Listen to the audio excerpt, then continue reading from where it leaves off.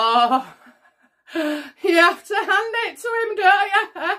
Mr. Donald Trump, okay? Who knew? He's sticking up for us. The fucking Elon Musk is sticking up for us, you know. Oh dear. Oh, bloody hell. So, anyway, I think I've been saying, so I said he was the cat whipped, okay?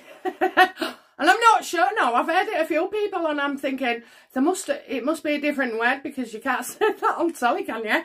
Can you?